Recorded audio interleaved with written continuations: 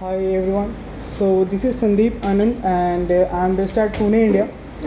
For the next for next 20 minutes we'll be talking about Zanata, Zanata server as in, and using Zanata server with Python client. So Python client is a community project, and Python client is a client which is purely written in Python. We can contribute to it, and my motive is only to describe how we can contribute into Python client to make it better what it is. So let's have a look at what is Zanata exactly. So can I have a quick survey, like do anybody here know Zanata or heard about? Okay, fine. You're using Zanata or? No, I work on the OpenStack project, so I'm working with Carlos and Alex. Okay, fine, cool. So Zanata is a translation management framework, translation management platform, web-based platform, where we actually push all the translations, get them translated and pull them back to our software. Translate.zanata.org is the link for all available users, all project managers, all package managers who actually they can actually create a login over here and have an account and use that account to localize their project. Other instances are fedora.zanata.org, where all Fedora projects are being pointed. Second is translate.openstack.org. This is the dedicated instance for OpenStack, and actually it contains the automation for pull and push thing through Git. The third is translate.jboss.org, and this is the dedicated instance for JBoss project. You can catch any of the members from Zanata at IRC. The channel is #Zanata, or write to Zanata Devil or Zanata Bugs if you have any. So these are 2 points where you can have all your concerns sorted out. Now these are 3 important links. If you are interested, you can take them down.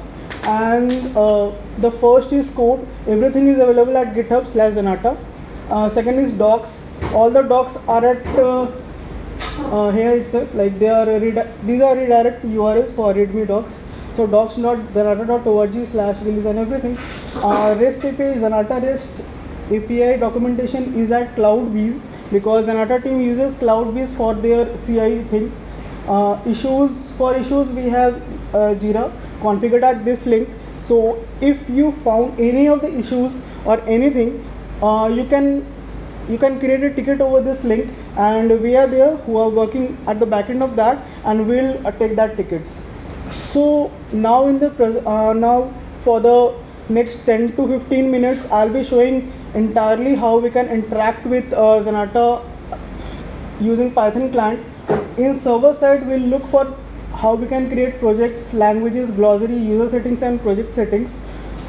In the client sides, we have 2 clients. First is Zanata CLI and second is Zanata Python client. Zanata CLI is written in Java, and primarily it is used by projects which are in Java. And Python client is a client which is being used by Fedora guys for Fedora infrastructure and all, and OpenStack as well. So in Python client, we'll see how we can push the templates to server, how we can translate them, pull them back, and how we can see the stats. So let's go back to the demo thing. First, this is translate.zanata.org, the home page of Zanata server, which everyone can use, and here you can log in. You can use a Fedora ID, Google ID, Yahoo ID or Open ID, and this is the login username and password thing. You can sign up also. Sign up just required 1 or 2 details, and it will send an email. Email verification is required, and then you will have an account in Zanata.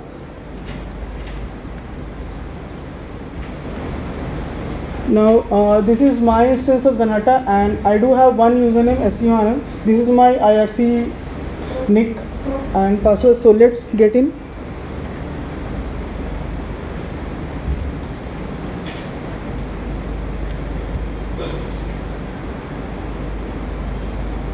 So at the top we have certain links like projects, groups, languages, glossary and help. Could you perhaps make the fonts a little bit larger? Yeah, sure.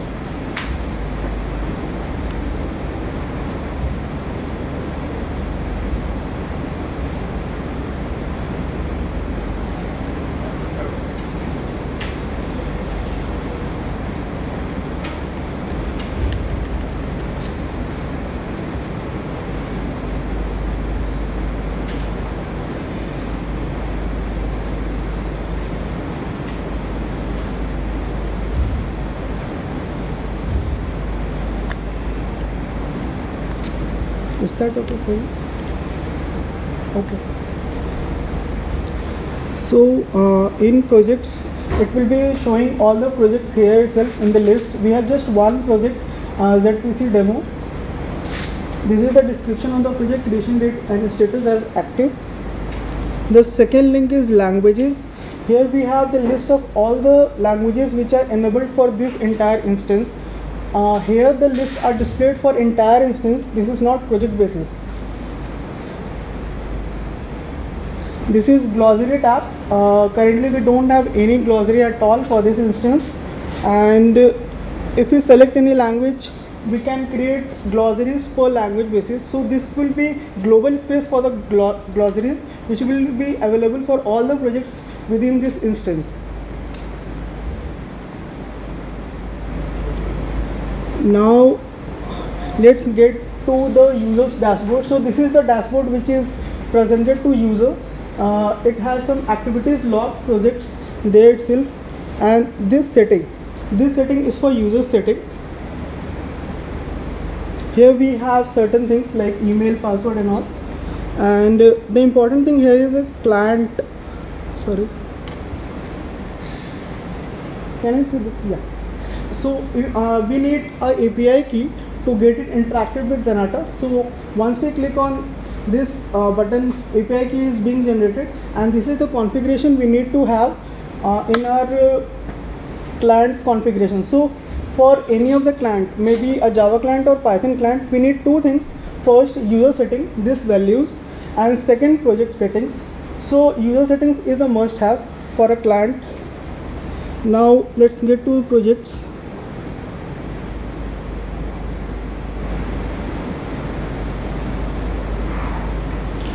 This is project setting tab. In general, it has some general parameters. This is important thing. This is project types which are being supported in Zanata as of now. So first is file, the plain text, which is used for LibreOffice and InDesign HTML subtitles. Second is getText. It is for the projects which have just one getText file, or which have PO files, as in which are not categorized under the subdirectories of locale in the name of locale. So third is PODIR. Mostly it is for publican projects. Fourth is properties for Java project files, UTF-8 properties, XLIF and XML. Yeah. Actually, we are working to extend this support to many other languages as well. This is the home page. This is the repository URL. You can make this project read only or delete that project itself. The second important part is languages. So languages this is per project basis languages. So that was global space. This is local space to this project. Hindi, Malay and Tamil. 2 for Singapore and 1 for India is enabled for this project as of now. Rest of the languages are disabled, like ENUs. You can create aliases also. Aliases means like suppose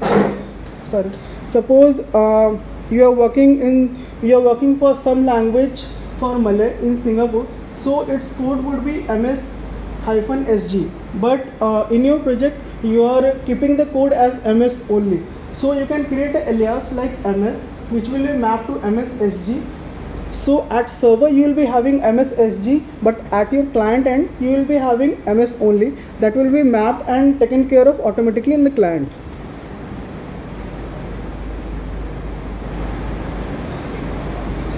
So this is how we can disable or enable any language. So disabling and enabling any language in a project depends upon it has been activated for entire instance or not.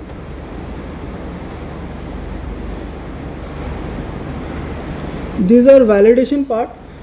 These are the settings for validating your translations and more of a translator's job thing.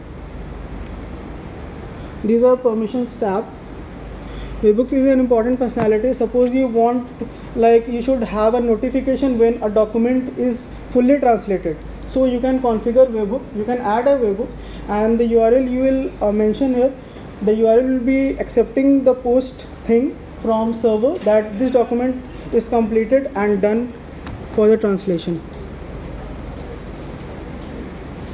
Now I think we are good to start with Python client. So if you guys have any question regarding Zanata, you can please ask, or we can switch to Python client demo. Okay, sure. So these are the commands. Okay.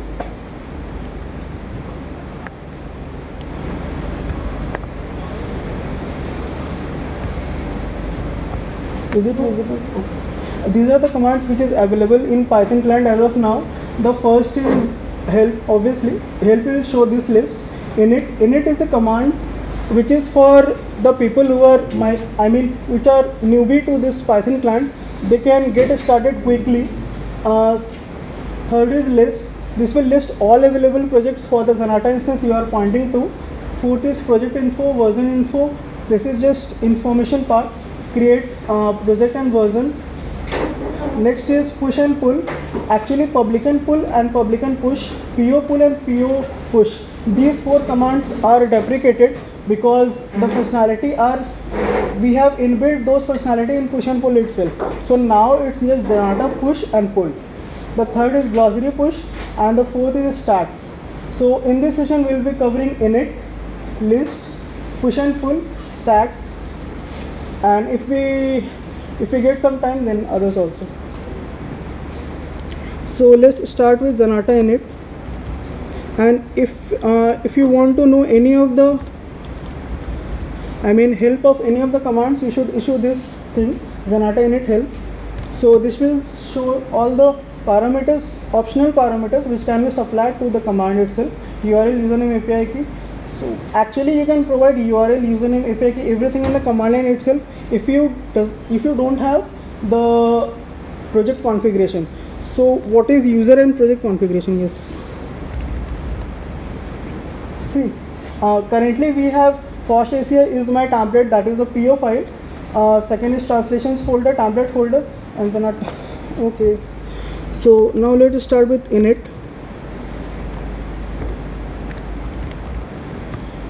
It will complain for user configuration file. Zanata ini is missing. So let's create that.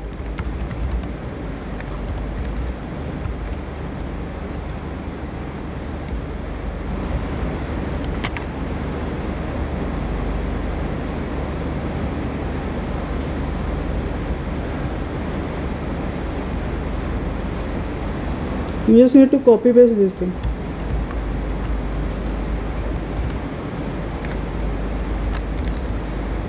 Now we are good to go, and once we issue this, actually the default path for user configuration is in .config at your home folder. Otherwise you can specify the path like user config zanata.ini. So now it will fetch all the servers which are being listed in zanata.ini. First it is find localhost thing. So which server do you want to use? Say 1. Now it will ask you like you want to create a new project or existing. Say existing. Then it will list down all the projects which it found at the server demo or something. So let's use that. Now versions, yes, version is an important part. Suppose you have created one project, you have one project at GitHub and you have created the similar project at Zanata. So version can be created as per your need. It can be as per your release, or it can be as per your branches, or it is as per you, like how you manage your versions and all. So let's create a new version.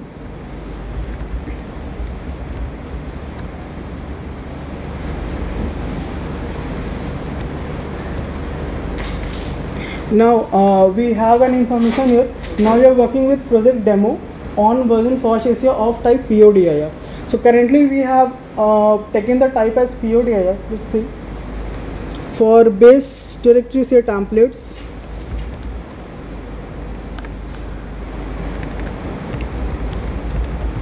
Template.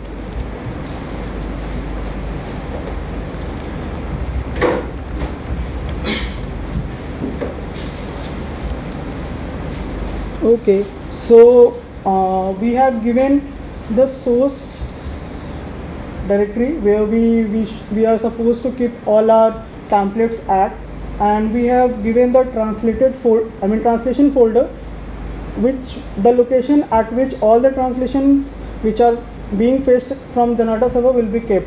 So this will create our project configuration file zanata.xml. Let's cat it. So this is project configuration at minimal XML thing, then URL localhost / Zanata something, your project description, demo. This is project ID. Project ID which comes in URL as URL also. This is version like FOSSASIA, source directory, template, translation directory, translations, and everything. Now let's push something.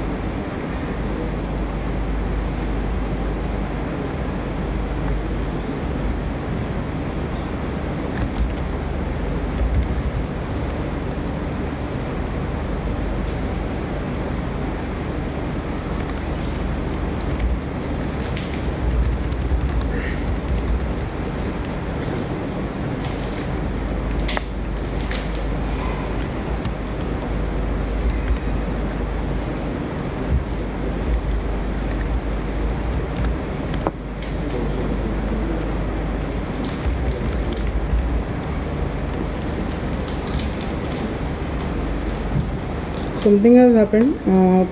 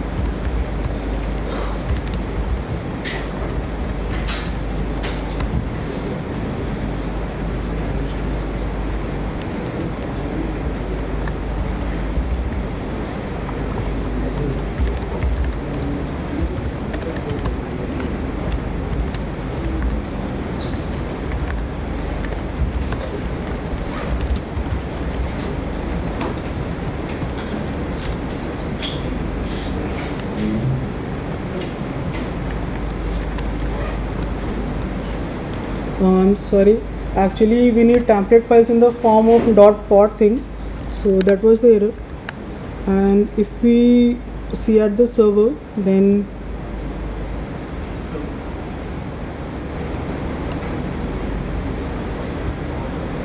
we have one document as FOSSASIA, and actually we can have all the translations written here itself. So I have some translations with me right now, so maybe I'll be pushing them as itself.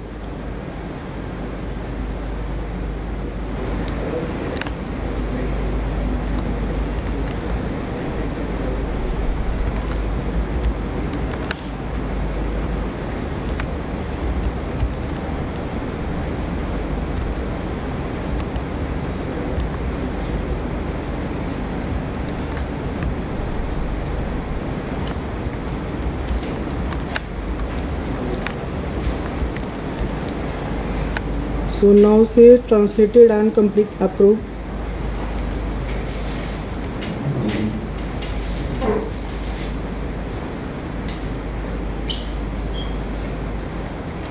So once we said that in Zanata that it is translated and completed, then if we see at our Python client as a stats,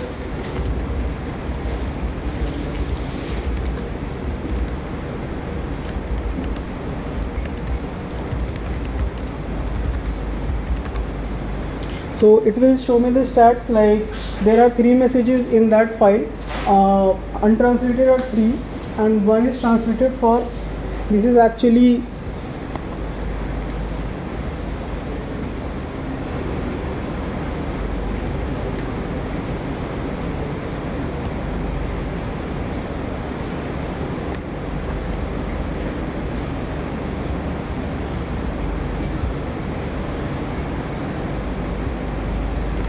now let's pull those files to our server, to our client, sorry.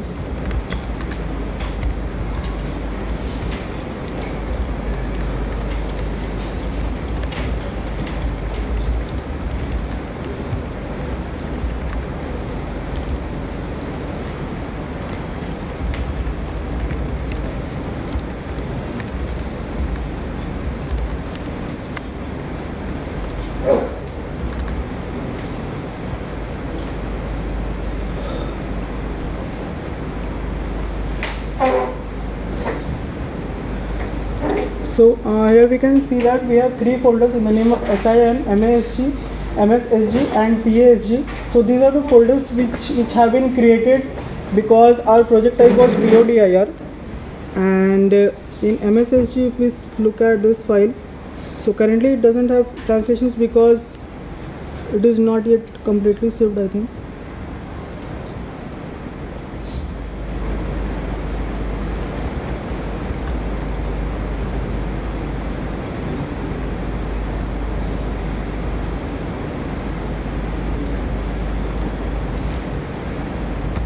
Oh sorry, actually I was translating Hindi actually.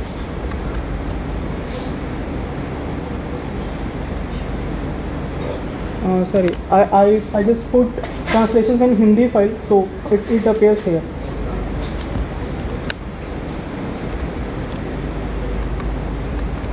That is why in stats it was showing for Hindi it is said that untranslated is 1 and translated is 1. So and needs review is 1 just because we have not yet reviewed for the second string. So sorry about the between thing. Any questions so far in Python client? Actually for templates thing it is scan for .pot files, so that I missed.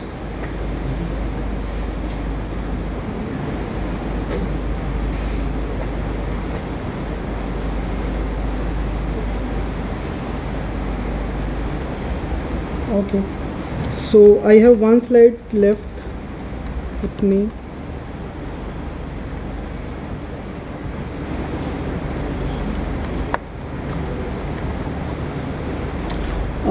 About code structure and all. So setting up Python client is a breeze now. You can have your virtual environment active and you can clone the project. Install requirements.dev is currently we are maintaining two files, requirements.txt and requirements.dev.txt. So requirement.dev.txt is the file which contains all the dependencies for test cases and others. So it is recommended for development environment, and you can import that project in your Python IDE. Code structure is like for configuration we are maintaining two files, context and pass config. Pass config is for passing everything, I mean command line arguments plus the two file passers, user config and project config. Context is the one where we actually generate entire context for a given command as per the mode specified. And in the commands we have, all the commands do have their own file as of now. Zanata is the parent file, zanata.py, where all the doc strings are there, which the help thing which is being popped up from doc strings. Then command.py and Zanata command base.py. These two files are basis for all the commands. These are command line argument implementation, and push command and pull command. These two files do contain all the code for push and pull thing. Init is for init, and for REST API we have many files. The core file is under REST folder, the client and the config. If you want to add support for any of the REST API which is being exposed by Zanata server newly, so you actually need to enter the configuration in config file, and then client file automatically fetch that configuration and make it available to all the commands, I mean command level. And these are the dedicated service files like doc service, glossary, project stats and version service. We keep all the services in different files just to have proper identification, or just to have the good approach, so that we can enhance those services at service layer itself, not at command implementation layer. And some utilities we do use like publican util, project util, CSV converter, pass, logger and error. Requirements are these two files. If you have any of the bugs or anything, then you can log them at bugzilla.rera.com, or you can search using bug status as open, component is Zanata Python client, new feature and bugs can be logged at Jira. So this is Jira link. So you can go and have a look at these two links, like what is happening and the bugs we are currently working on. So these are two links. You can contribute or get started with Zanata Python client using these info. Now should you have any questions or anything, you can anyways ping me at free note at #Zanata. My nick is SU Anand. So I'm done.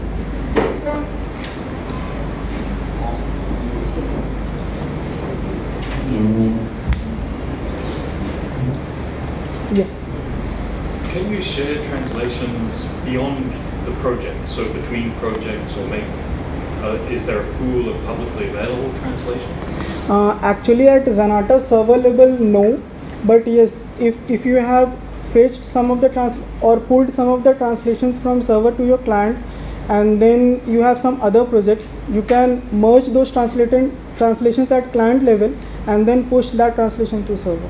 So this way you can do, or you can create glossaries for them, because glossaries are global thing. Thank you. So we're not actually using Python client with OpenStack. We had to switch back to the Java client. So I'm wondering if there's feature parity yet, because we switched to the Java one because it was more actively developed. So you could speak to that a little. Actually yes, Java is much stable than Python client, and currently Python client I'm working on it, so it is my responsibility to. All right, that's good to know. Thank you.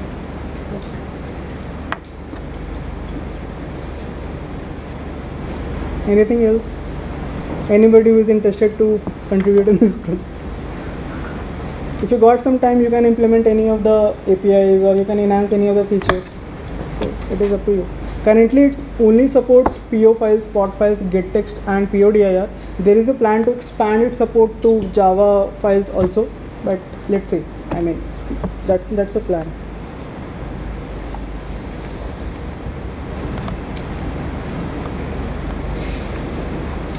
So I think I'm over time. So let's close.